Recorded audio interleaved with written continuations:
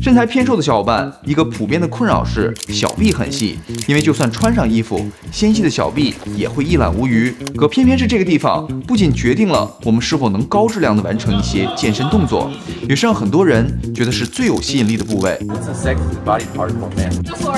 所以今天这期视频，咱们就一起来看一下，无论是在健身房还是在家，如何高效的练大我们的小臂，让你在挽起袖子的时候充满自信。不知道大家是否注意到过，体操运动员往往都有着粗壮有力的小臂，但他们并没有专门训练小臂肌肉，这到底是什么原因呢？其实，小臂肌肉中一个很重要的功能就是手抓握的动作，而在抓握的肌群里，主要都是以耐力为主的慢肌纤维，所以像体操运动员那样长时间承受自重、抓握吊环，反而会高效地训练到小臂肌肉。因此，我也首先推荐自重悬垂这个动作。大家只需要找一个单杠或者任何可以悬挂的地方，保持挂着的姿势，坚持尽可能长的时间，这样就可以高效地练到我们小臂的指屈肌群，从而增强抓握力。如果你可以做到3组，每组30秒以上，那么我们就可以进阶到屈腕自重悬垂这个动作。和普通的吊单杠相比，屈腕的动作除了刺激指屈肌外，还可以额外刺激我们腕屈肌的力量，这对于增加小臂的维度来说至关重要。当你能做到3组，每组15秒以上时，我相信大家就有足够的抓握力来应对生活中的各种场景了。第二个动作，农夫行走。没有单杠或者大体重的小伙伴，可能做自重悬垂比较困难。那我们可以通过这个动作来加强小臂肌肉。首先握紧重量，用深蹲姿势起身，挺胸抬头之后，肩胛骨打开，大臂夹紧，保持核心稳定的同时，用小步频慢慢向前移动。整个过程中，我们都要保持躯干的稳定，在距离不变的情况下，可以通过变化重量来加减难度。你可以用哑铃、杠铃、壶铃，甚至是水桶来完成这个动作。我们还可以通过单手夹杠铃片来额外提高手指的力量。没有器械的小伙伴也可以用手指夹书来达到相似的效果。自重悬垂和农夫行走2选其一，每周做2到3次，就可以有效提高我们小臂的肌肉和力量。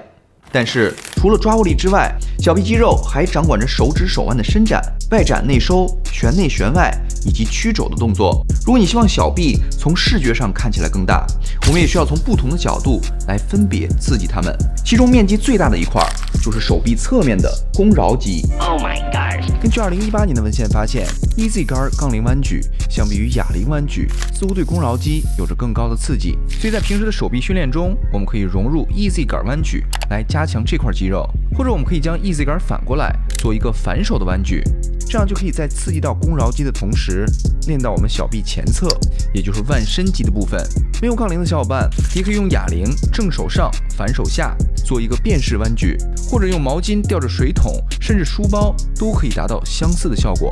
同抓握力一样，我们没有必要单独的刺激肱桡肌，大家只需要在平时练手臂的时候融入一些反手的角度，就会有针对性的刺激到它。那除了肱桡肌之外，我们最常用到的小臂功能就是屈曲和伸展，其对应的肌肉覆盖了整个小臂的前侧和后侧。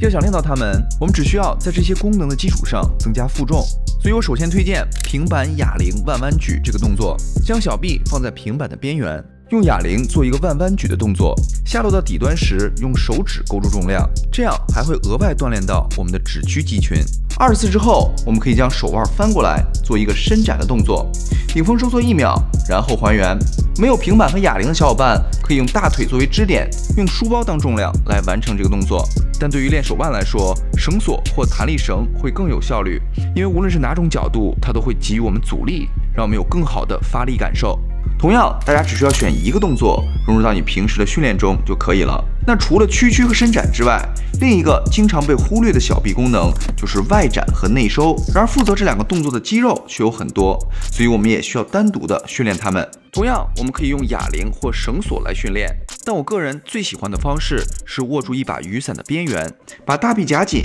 然后慢慢的上下移动手腕。整个过程一定要控制雨伞的移动速度。10次之后，我们可以将雨伞放在身后，用同样的方式来锻炼我们小臂内收的肌群。如果你觉得简单，可以增加数量，或者把雨伞换成凳子。但几次之后，你的小臂就会有明显的酸胀感。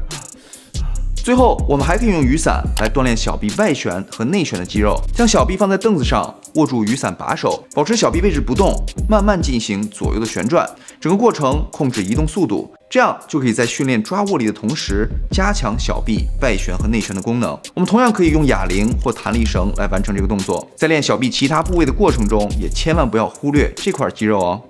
以上就是我们小臂所有的功能和训练方法，为大家总结了一套计划。根据你的基础和需求，我们可以选择只是在训练其他部位的时候增加小臂动作，还是单独增加一个小臂的训练日。但值得注意的是，因为在做其他动作中，我们也会用到小臂。那根据我咨询健美运动员的经验，1周2次以上单独训练小臂，有可能会影响到我们其他部位的训练。Forearms like calves are involved in just about every movement you're doing. Overtraining forearms very easily and actually seeing a loss of strength, a loss of development,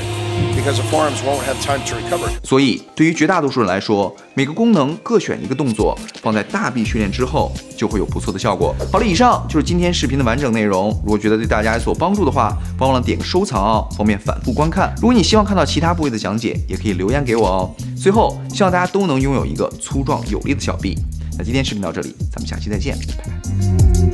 拜。